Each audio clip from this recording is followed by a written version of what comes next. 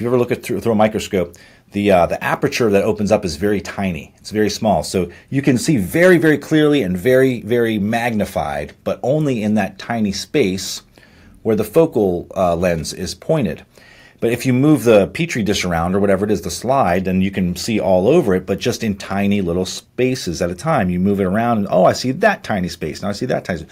So it was kind of like this, where I could only see like a little, like a dime size, maybe not even a dime size. It was probably like a pinprick size for all I know, but I'm zooming in as much as I can with my eyesight, and I see this tiny space. Maybe it's the size of a dime, and in that space there are maybe, I don't know, 15, 20 characters or something like that that I can see, and they're, you know, they're sort of emblazoned in this surface, which I can't really see the surface, but I can see that there's some sort of a surface because it has contours. That's the best way I can describe it.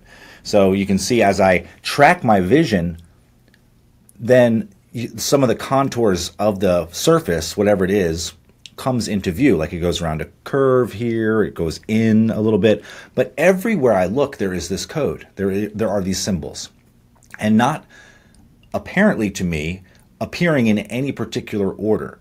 They're all of a similar type. They're not random, but each one is unique, and I don't see them repeating in any organized patterns whatsoever. It seems to be like there's endless, numbers of them, and they're everywhere. They're literally everywhere, but I can only see them a bit at a time.